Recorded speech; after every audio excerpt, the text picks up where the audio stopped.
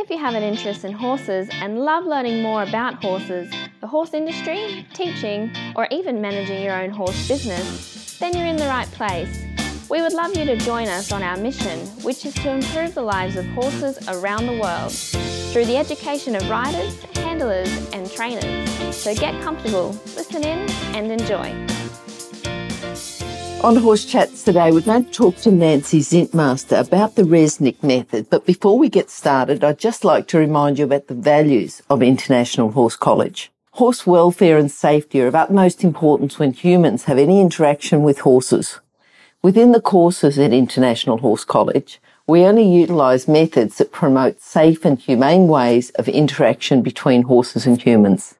And we only support safe methods of educating riders, handlers and trainers in all our courses. Have a look now, internationalhorsecollege.com, registered training organisation 31352. Now, Nancy, are you there? I am. Wonderful to talk to you today. And we're going to talk about the Resnick methods. But before we get started, I think you're going to tell us about a quote that you often use. Yes, I do have a favorite quote. It's kind of, I think, how I've been leading my life for all these years. and that is a quote by Ralph Waldo Emerson. And the quote is, "Do not go where the path may lead. Go instead where there is no path and leave a trail." So I kind of feel like it's apropos because I feel like, that's what we're all trying to do with horses when we're trying to educate people to give horses a better deal, right? I think we do. I think we keep trying to evolve horses, evolve them when you think that we first started off eating horses and then we, used them in war and in work and as machinery and the Industrial Revolution took over, now we use them for pleasure, but then we've gone that one step further and we're using horses to assist us in other areas of our life. So I think we just keep evolving horses. They're still the same animal, they're still all the same positive attributions, but we're finding a lot better and more uses for them. Absolutely. Totally agree with that. Nancy, I often start people off by their favourite saying, because they tell us a lot about themselves within those sayings. But tell us a little bit more. Now, you're talking about the Resnick method today. And, I often talk about people, how they started with horses. But how did you come across this method that you want to talk about, the Resnick method? Yes, well, I've always had a passion for horses. My grandfather actually had a breeding farm, a Welsh pony breeding farm as I grew up. And from 4 years old, I was always obsessed with horses. And he was quite a sweet horse whisperer, kind of gentle person. But we were still taught way back then, the horse has to do what you say. And it was a more dominant way, I think, of being with horses than I ever felt comfortable with. So the years went by and I kind of developed my own way of being with horses and it was quite magical. I just had a really strong, deep connection with horses and I never really had to train them. I just spent a lot of time with them and just kind of always seemed like a friendship and it just always was, we were in the flow, And so as a lot of women, what happens is, we grow up, we have to go to college and then we get married and we have children. And there was a little break in my life where I did not have horses. And I lived in Key West, Florida, so there wasn't much of an opportunity to have horses on this island. But my husband actually wanted to retire in Costa Rica. So I said, I'm game for that, but there's one deal I'm going to make with you, and that is that I can have horses again. So, of course, he said yes. And 20 years ago, we moved to Costa Rica, and I got into horses again. And little did I know, here in this country, horses are viewed a little bit differently. They're used for work, much like it was way back when they were farm help. They're more used as tools, not by everyone, but by a lot of people. It's how they earn money on tours and things like that. And so I got my first horse. And then I rescued a second horse, and everything was going great, and I had no problems. Then I ran into a herd of 4 horses. It was a mare and her 3 offspring that were shut down, starving. The mare was nursing the baby, and she was skin and bones. She was eating rocks. So my husband and I just, of course, went into rescue mode. We rescued the entire herd. And then I got very attached to the horses. And also over this year of rehabilitating them health-wise, they became a united herd with my herd. And from what I knew about horses, I just didn't really want to break that up. So I started doing equine retreats to bring in like-minded clinicians to help me connect with these shut-down horses, because they actually wanted nothing to do with humans and they were checked out. So, and it was different for me because I had never experienced that level of checked out, and I really didn't know what to do. I never had a lot of formal training or anything as a trainer. I just always kind of knew what to do. So I reached out to numerous people, and I had these beautiful week-long retreats, and clinicians came, but my horses were not having any of it. They were like, this isn't for me. It was a lot of different types of trainings that were quite gentle, actually, but they didn't like it. And finally, I got a hold of Carolyn Resnick, and she sent a trainer here. And within about 5 days, my horses were checking in. It was quite miraculous, Glenys. You can't imagine what a shock that was to see. It was like magic. It was like all of a sudden these horses were checking in.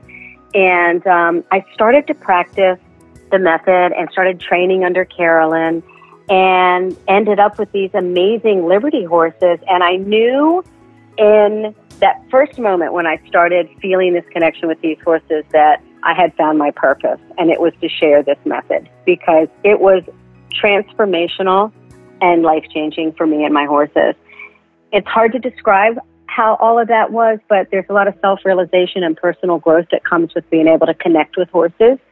So that was kind of what was happening for me. And then, of course, they were gentling, and they were coming to me and hanging out with me and laying down all around me. And it was amazing. And this path just started spinning. I mean, it was just like all of a sudden I was spending a lot of time in California training under Carolyn, and she was very happy with my, ability with horses, and we became business partners. And from that moment on, I've been spreading the word of this method to help empower people and transform the lives of horses to give horses a better deal. That's the mission that I feel is my purpose in life. Yep. There's a lot of people out there that, have a mission similar to that. Yes. But they would have, and I've noticed people who work in the horse industry who really, it's not just a job, they really work in the horse industry because it's part of their lifestyle. That's what they want to do, and if they can get paid to do it, then that's great as well, okay? Absolutely. But, they're all the same type of person. So I'm thinking core skills and character traits. What do you find that's the similar thread amongst the horse people that want to do this for a lifestyle, not just for a job? I mean, you get paid for it, yes, but, and it's often, can be very well paid for it. Gosh, that's a little tough because it varies so much, but I really just feel it's the passion for the horse. I mean, I think that most any horse trainer or people in the horse industry that I've met all have the same drive to connect with the horse. There's something about being with the horses that's so rewarding and so healing for us as humans. Even the trainers who might not even be in that scope of horse training, I think that they feel the results of that. And it's a very rewarding, it can be challenging and then it can be rewarding. And I guess that's what the common thread would be. And most of them that I know all want to give the horses a better deal. So they're trying in their own way, one way or another, to help people be able to overcome being stuck in how to train or work with horses and be with horses. So do you think that's the empathy? They see things from the horse's point of view.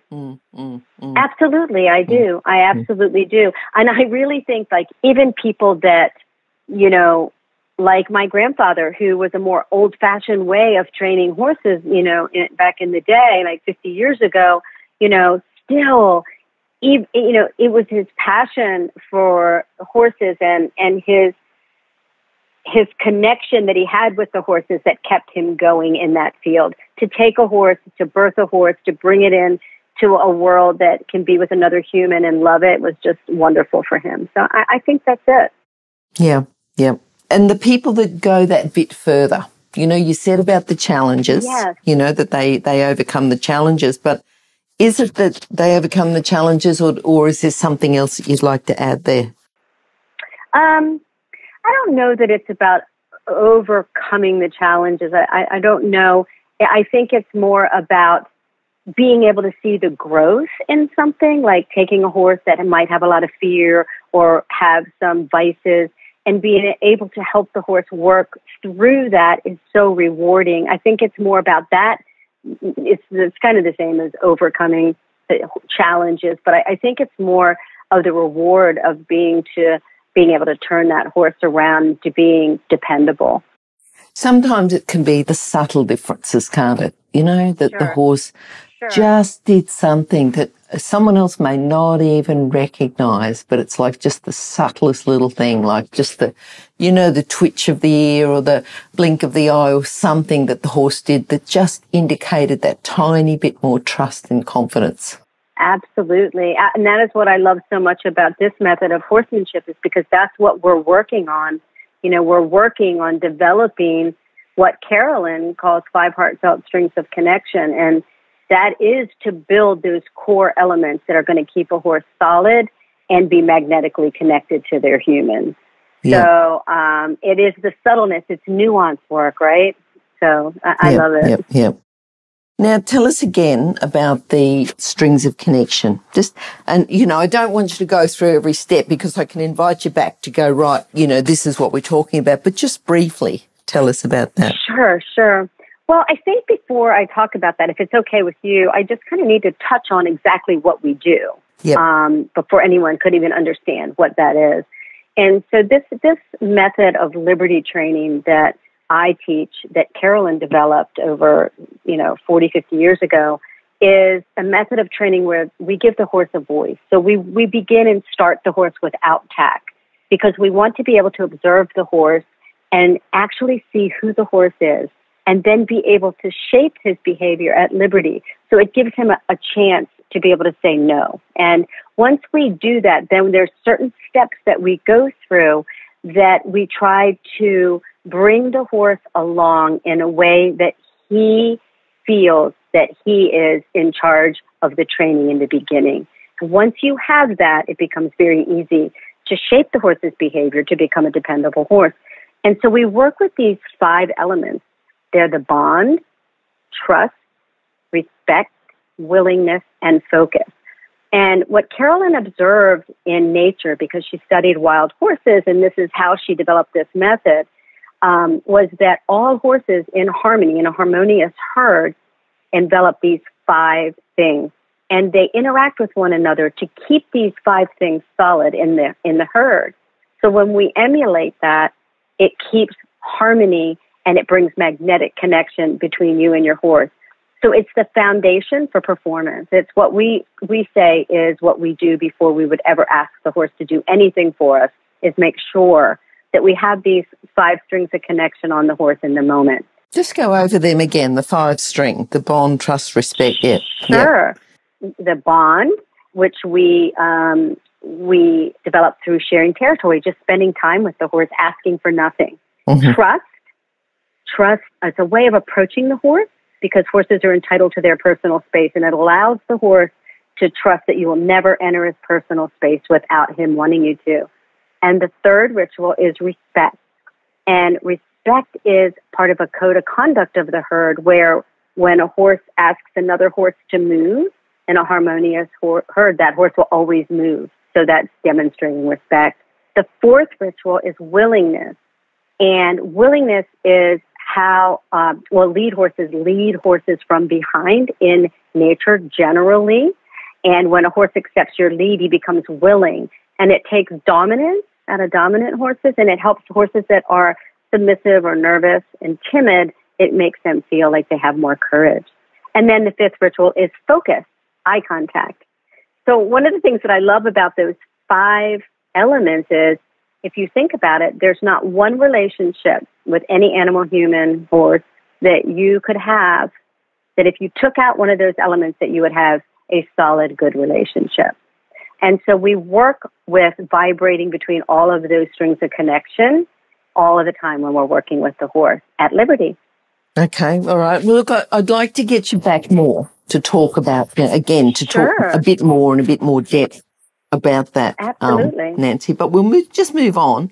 And now you've told us about the rescue horses and I suppose, even just starting with the first one and then going through and having them. Are they the ones who've influenced you the most and made you the proudest? Absolutely.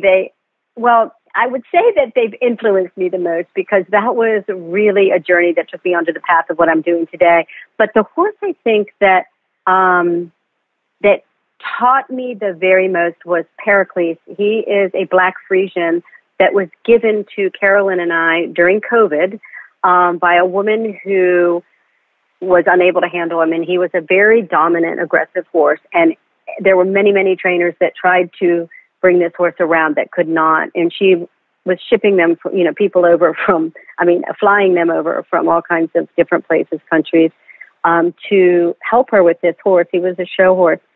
And I went to a clinic, a fundraiser clinic at her place, and she started to give me some background, and I asked her not to. I'm like, please don't. I just want to work with this horse, just me and him, just the way he is. I don't want any background. And within about the first 30 minutes, 15 to 30 minutes, he and I had this most amazing connection. You cannot believe it. It was like a soul connection immediately. And he was so soft and so amazing. And everyone in the audience was crying. And it was just beautiful. It was very emotional. And, I had to explain to everybody, I know the method. I've mastered this method, but it's not me, the great horse whisperer. It's the method. When you can speak the horse's language and communicate with him in this way, there is nothing the horse doesn't want to do for you, and he doesn't feel threatened. That's all it was. It was he knew I could speak his language by the movements and the things that I requested. So he has been, I think, she actually gifted him to me after that clinic. She said that he's definitely my horse. And he is now our exhibition horse, and he is a student horse. He's a big marshmallow, not the big, bad, horse that would beat up other horses and not do anything for humans. And he's amazing. So I think he influenced me the most because the softer I got, the deeper the relationship grew, and the better horsemanship came from this horse. It was amazing. I love stories like that. Love it. Yeah, he was on his last chance for sure. Yeah. Now, this one might be not so much a question for you, although a question for you if you need to, maybe something that Carolyn's told you, but, she's been working with this 50 years and there's been a lot of advancements with, equine science in the areas that you're talking about, working with horses rather than having horses work for us, okay? But 50 years ago, she would have got a lot of flack, wouldn't she? No, and that's what's so amazing. She was the pioneer. You mean flack for being so in this way that she is? Absolutely, being different, that people, yes, people thought it was woo-woo, I think, for sure. Yes. Back then, I think people... Well, I don't know if I have time to tell the little story about how it actually came to be. Yep. Yeah, well, Carolyn, and I want to because this is her method, and, I feel blessed enough that I was able to study under her. But, she actually had an Arabian breeding farm, and she was turning out these champion horses that were doing things, and they were a lot softer than a lot of other horses. So the Arabian Association back in 1976 actually asked her, what are you doing that's so different? And she was a dressage instructor. So she was putting these horses through dressage, and she really couldn't explain it that clearly because it was based on her observations of the 3 years she spent in nature observing wild horses. She's kind of like the Jane Goodall of horses, right? She immersed herself in the culture of horses and learned and started interacting with her horses as a young girl differently. So what happened was, and she wrote a book, Naked Liberty, on the subject, so it's a beautiful memoir, but she actually then came up with the water rituals, which is what we teach now, from that Arabian Association asking her how she did it. She said, okay, bring all the horses that have problems, that are dangerous or whatever, and I will show you what I do. So she kind of invented the water hole rituals for that clinic and walked people through these different steps. And just, it kind of put her on the map. Everybody just got really excited. And then she coined the term Liberty Training. She registered it. And it was way before her time. So yes, a lot of people still to this day don't know what Liberty Training is. But when people see her working her magic with a horse, or see me in a clinic with these horses that I don't know that people say are so aggressive, it's miraculous to see the shift in a horse just from him knowing that you understand how to communicate with him. So, yes, when you asked, did she get a lot of flack? I don't think it was flack. I think people just thought she was woo-woo. And that's the word that we always say. It's flack like an Australian term, is it, when I said a lot of flack? Exactly. Yeah, okay, maybe not. Yeah. Did people think she was woo-woo? So, yeah. Well, you know what's funny is, for years, she's an amazing horseman with tack, in the saddle, I mean, everything. But she specializes in Liberty Training because she believes it's the only way to be fair to a horse is to start that way. And but now everybody's doing it, and everybody's on the bandwagon of it. When 50 years ago she had been doing this all along. I think it's really cool. It's amazing that she could have put this together. Just from watching horses, to be honest. Okay. And I like that she was a dressage trainer and she said, this is what I want to do. Yeah. Yeah, well, she found that it gave her better performance. So that's something I didn't say. When you start a horse at Liberty like this, she did it as the baseline for performance. So what happens is the horse then is magnetically connected to you and is willing to do what you ask. So it brings better performance. It takes a lot of training off the other side. So if she was to take a horse, right, and do it her way and put the Liberty on it first and then bring to the saddle, and somebody else did it the other way, she would do it. She would be able to get connection and better performance faster because she has the connection. Yeah. So when you get people come in, do the training, whether it's with you, whether it's with Carolyn, what's a common fault that you see again and again and again and again? Something that you'd see with the way the horses are being handled, the mindset, is something that you want to say, well, this is what I usually teach first. Yeah. Well, there's two things that popped in my mind. First, people who think that they know Liberty are usually treat training Liberty. So the horse is just doing the whatever he's doing for the treat. So there's no real connection behind that, okay? The second thing is that a lot of times the horse, once the person takes the tack off the horse doesn't want anything to do with them. And they think that they have this amazing connection with their horse because they do a lot of natural horsemanship or they do other things where they have this amazing stuff going on.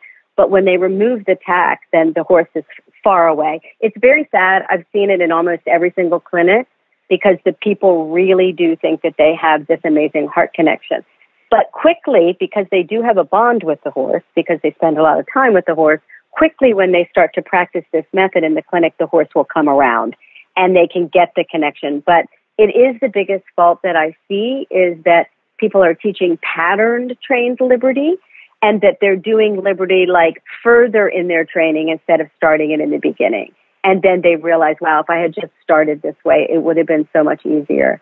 Because the horses want to please us, right? And when you put tack on them, they automatically, they give. It's kind of like Stockholm Syndrome, right? They fall in love with their captor, they give up. You've seen probably that viral picture going around of a horse tied to a plastic chair, and they never move. They could drag the chair anywhere, but they're tied, So it's mostly that, I think. Now, you've talked about the book Naked Liberty. Is there another book? Is that the main book that you think is she written in books or, any other books that you'd like that are relevant? That's the main one? Yeah, well, that's her book, and so it's her memoir, and I absolutely love that book. If I had to recommend any book, there's tons of books out there that are great books about horsemanship, but for me, that's, of course, my favorite book.